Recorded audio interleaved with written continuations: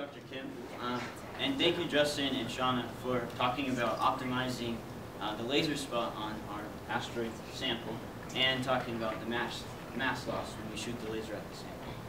So I named this talk, Let's Move Asteroids, because I want to introduce you to our planetary defense mission. And you already were introduced to DEIR a little bit by Shauna and Justin. So I'm going to talk about something that is the underlying phenomenon in DEIR, and that is thrust. And that also relates back to what I did. So first I want to make clear the goals in DEIR, because asteroids are coming. It is inevitable. So we proposed a phased array laser powered by solar panels, capable of directing energy from the sun and directing that energy through lasers onto an asteroid. And at the spot, we get a mass ejection, which causes a thrust in the opposite direction. And so that's what we can see here, this vaporization cloud coming off the laser spot on the asteroid. But first, I want to take a step back and talk about Newton, because Newton's third law says for every action, there's an equal and opposite reaction. So Jeffrey, can you please stand? Can you jump? So this is Newton's law in action. He has an action downwards, and it gets an opposite and equal reaction upwards. And this is the same concept we use all around us. So in motorboats, when the propeller spins, it pushes water backwards, and then the boat moves forward. And then in rockets, when we use the fuel in rockets, it's going down, and we get this thrust upwards. This relates back to what we use in DEIR. And we also use this for relativistic propulsion. So we also hypothesize that we can put this laser spot onto a reflector on the back of the spaceship and use a photon drive to power this the spaceship. And what we can see here is some theoretical calculations.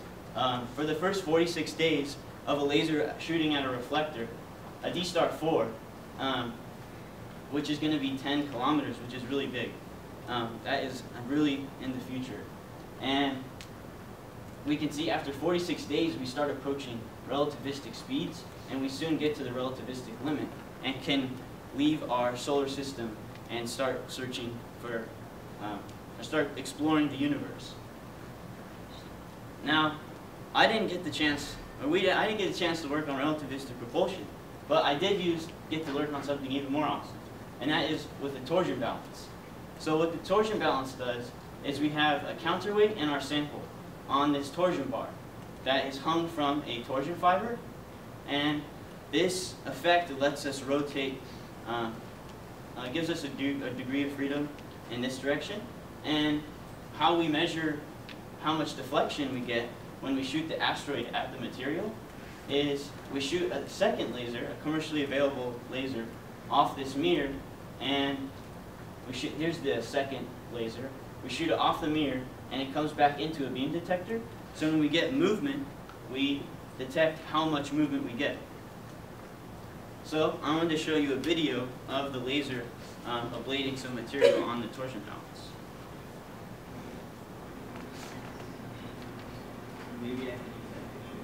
So we can see this is the laser right here. Well, the laser's over here, but we have a fiber optic cable and a lens that puts the laser spot on the asteroid. And so the problem here is very clear. We can see our problem. I will come back to this later, is that we have all this light coming out, and I'll explain what that does to our system. But first I just want to show you what the sample looks like. So when we shoot the laser at the sample, we get this hole in the rock. And that's because we're getting mass ejected, and we're hoping that is enough mass ejection to cause a force in the opposite direction, or thrust. And here are Oh, and first, I want to show you what we use to dampen our system, because in the world around us, as Jeffrey said, there's lots of noise. And we have vibrations as well all around us. And our torsion fiber is very sensitive to all these vibrations, so we need to dampen out these noises, these vibrations. And so we found that using the dampener is much more helpful. And so here are our results with shooting the laser at the basalt or the asteroid type material. We first started it without the laser on for a minute, and then shot the laser at the material for 2 minutes, and then let it rest for another minute.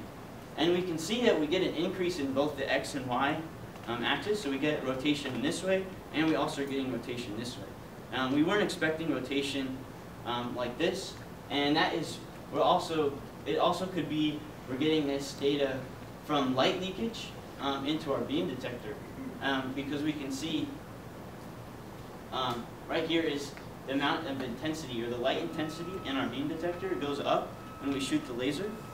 And we're working on fixing this problem by getting some glass that filters out the red light from our laser we're using to ablate the material. And we're also going to switch to a green or blue laser and only let that into the beam detector. So, to go back a bit, asteroids are coming. They can cause huge problems for us on Earth.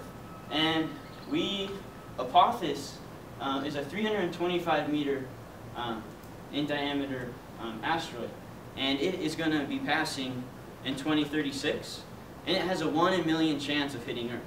That's like saying I toss a coin, I flip a coin, and I get tails 20 times in a row.